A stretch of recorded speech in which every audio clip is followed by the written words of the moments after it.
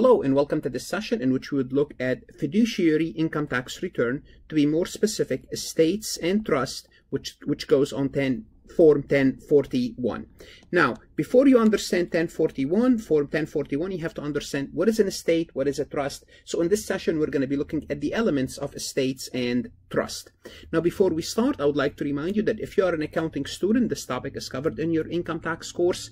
Usually it's not, but it's required because it is covered on the CPA exam. So often students, they graduate and they don't know anything about this topic by the time they get to the CPA exam. So if you're taking your CPA exam, what I'm going to be offering you is an additional supplemental course in addition to your CPA review course. So if you're taking a CPA review course, that's great. What I offer is something different. I offer explanation, detailed explanation, like what you skip in college or what you did not learn in college or what you learned in college and you forgot. The CPA review course, they don't teach you the material, they review it with you. They assume you already know it. So here's my offer to you. Here's my challenge. Are you willing to spend $29 or $30 just to try out, to see if my system works? And if it works, excellent, you're going to be able to add 10 to 15 points to your CPA exam. And what I suggest you do, if not for anything, check out my website to see how well is your university doing on the CPA exam, because that's going to tell you how well are you prepared generally, because it's a good indication of the rigor of your accounting program. Also, I do have other accounting, finance, audit courses. Please check them out.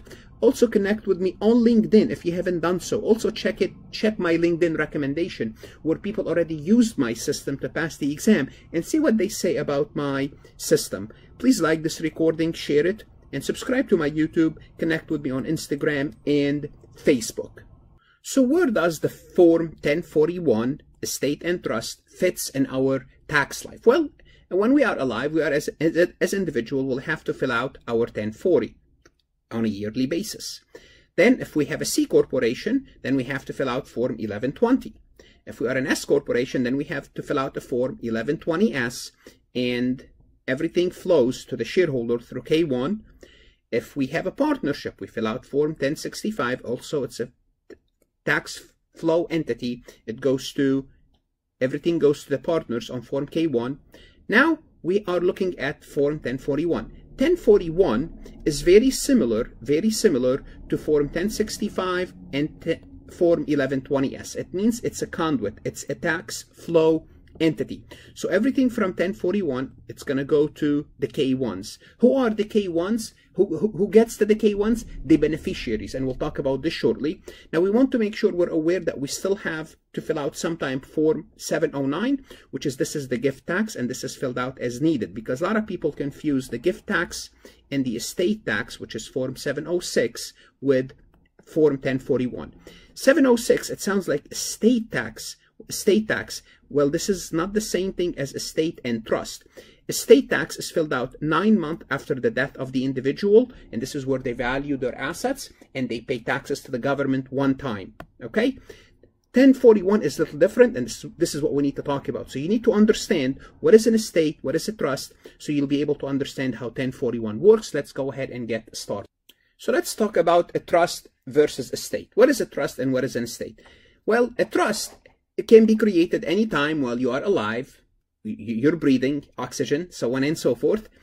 Basically it's an arrangement. It's a contract. Think of it as a contract, or it's an arrangement entered by declaration through which a trustee, and we're going to see who the trustee is, take titles to the property. The property could be a building, stocks, bonds, cash, for the purpose of protecting or conversing it to the beneficiary. So what does that mean? Let's look at this picture.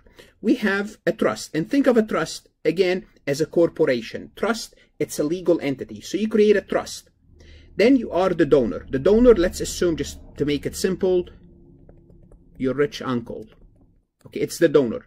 The donor will transfer asset into this trust. They will transfer stocks, bonds, building, cash, gold, any other assets that they want to transfer to this trust. Then the donor will name a trustee. Who's the trustee? Think of the trustee as the donor's lawyer or attorney. They don't have to. They can be somebody at a financial institution. They can be any person that they can trust. But the trustee is the person that the donor trusts. They're going to take care of these assets and follow their instruction. And what is their instruction? You create a trust to benefit someone for the beneficiaries. So who could be the beneficiaries? The beneficiaries could be charities, or they could be your kids, your grandkids, someone you like, a cause that you want to contribute to. So simply put, examples will be trust for minors. What you do is you provide funds for college, for the college education, or other needs for the minor, and the trust will manage this, and they will distribute this money, because you really want to take care of your kid, of your minors, but you don't want to give them all the assets now. You only want to give them the income. So you put those assets away in a trust, and a trustee, a lawyer, will take care of this, and they will distribute the income as needed to those beneficiaries. Also, another example of trust, and we could have many types of trust, is a divorce trust, where you transfer the assets under the control of the trustee, and you will instruct the trustee to use the income to benefit the ex-spouse in form of child support or alimony payment or whatever the purpose is. So basically, you're trusting someone to take care of this for you. So you put the assets away and they will take care of it. So think of it as you have three parties here. You have the donor. Think of the donor, the person with the money. You have the trustee, the person that's going to take care of your assets and follow your instruction. And you have the beneficiaries, the people or the organizations that's going to benefit from that trust. So this is what we are looking at. This is the big picture. Now, what's the difference between the trust and an estate? Well, estate occurs only when someone dies. So when someone dies, basically it becomes an estate, or an estate is created when someone dies to distribute their assets. Same thing, when someone dies, rather than a trust, it's called an estate. And in that estate, you have all your assets. And we'll talk about estate taxes in a separate recording, but this is what we're looking at too. Basically the same picture, except that the donor here is the decedent. So the decedent, the person that dies, will have all their assets in that estate. Then we have the executor. Either, again, it could be assigned by the person that died before they died in their will, or it could be assigned by the state. But you do have a trustee. It's called specifically executor. Then what's going to happen? This individual will manage the estate, then distribute the whatever needed to be distributed, income or assets, to the beneficiaries. Notice three parties: the decedent here, the executors, and the beneficiaries. And the estate is basically an artificial, like a corporation, an artificial legal entity. So this is basically, you want to understand this picture before we start. So remember, trust and estates are separate from the taxpayer, are separate taxpayers. They're artificial taxpayer. They're a legal entity like a C corporation, and they have to fill out Form 1041, which we'll look at later on. But this is the big picture. Now, some basic concepts of fiduciary taxation. One, there's no double taxation. What does that mean? So unlike a C corporation, where the corporation pay taxes, then once the money is transferred to the shareholders pay taxes, there is no double taxation here. So although it looks like a C corporation, but there is no double taxation. In general, so who pays the taxes? Taxable income of the trust or an estate is taxed to the entity itself, to the trust or the estate, or to the beneficiaries, to the extent that each receives something called accounting income. Now, what is accounting income? Don't worry about this term. We're going to talk about accounting income later on in the next session. So think of the trust as a conduit. It's basically, it holds the money, then it passes it to the beneficiaries, not the shareholders. Now we have beneficiaries. So it's like an S corporation and a partnership. It's a flow-through entity. Now we have to understand few terms about estate and trust. We have something called income and remainder interest. So when you put the assets in that trust, or when you put the assets in that estate, the assets, they're going to generate interest from the bonds, dividend from the stocks, rent from the building. They're going to have income. So you're going to have one part, you're receiving the accounting income of the trust. It's called income interest, the people that receive the income, and you're going to have at some point people taking the corpus, which is the principal amount of the trust, like the stocks themselves, the bond, the building, at the termination of the trust as a legal entity. And the people that gets this, they are called, they're getting the remainder interest. So we have the income interest, where you get the income from the bennies for the beneficiaries, and somebody eventually will get the stocks and the bonds, the remainder interest. Make sure you are familiar with those, understanding those two terms.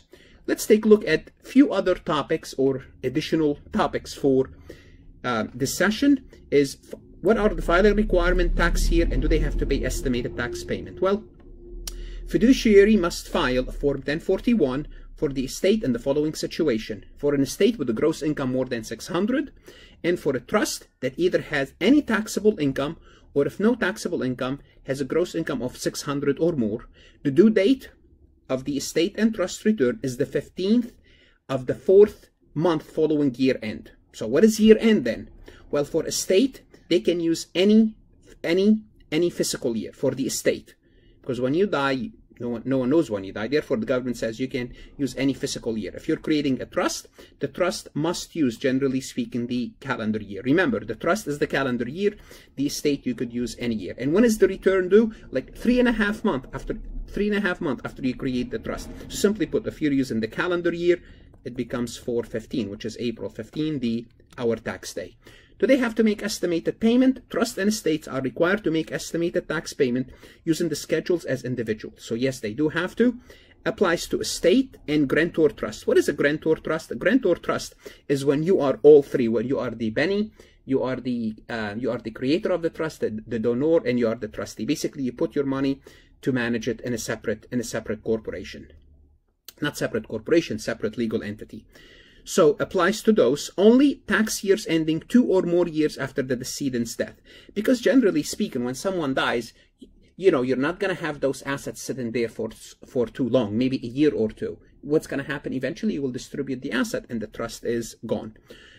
Charitable trust, if you put money away in private foundation, are exempt from making estimated payments. So if you put your money away in what's called a charitable trust, what is the charitable trust for? You put that money away and you want to give it to charities. So notice we have different type of trust. Charity trust is basically, as the name suggests, it's just basically you want to contribute to a cause, to certain charities. Therefore, you put that money away and you let somebody else manage it for you in that trust. We have also simple versus complex trust. We need to know the difference between simple and complex trust. A simple trust is a trust that's required to distribute its entire accounting income. So don't worry about what is accounting income now. We're going to learn about it in the next session. It means they have to distribute everything to the designated beneficiaries.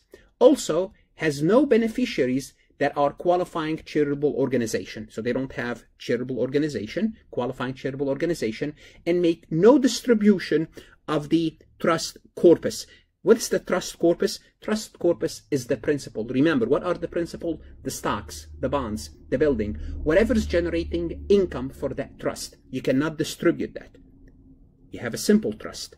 What is a complex trust?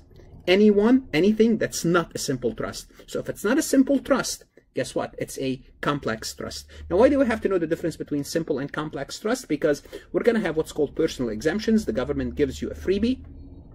If you are dealing with a simple trust, you'll have a personal exemption of $300. Simply put, what does that mean? It means you can deduct $300 from the taxable income that you are computing. If it's a complex trust, it's $100.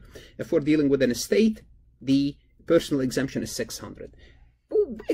Basically, what are exemptions? Just, well, if you have 600 or less in your estate, don't worry about it. You know, that 600 will wipe it out. If you have 300, it will be wiped out. That's basically what we are saying. So the first 600, first 300, first $100 of income, they're not taxable.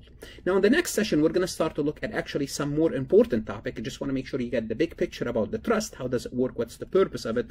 And we have to learn how to compute accounting income in the trust, taxable income, and most importantly, distributable net income, or DNI. At the end of this recording, I'm going to ask you again, if you like this recording, like it, share it, and don't forget about your CPA exam. If you are studying for the CPA exam, I don't replace your CPA course, but I can help you improve your score. Check out my website. You're not going to lose anything. Well, you would lose $30. Yes, if you decided to subscribe, you would lose $30. Well, if you don't like it, you lost it basically. But here's basically the trade-off. Are you willing to try something for $30 to take your chances in passing your exam? It may or may not work. It worked for many. Would it work for you? That's the question. Good luck, study hard, and let's take a look at the next session shortly.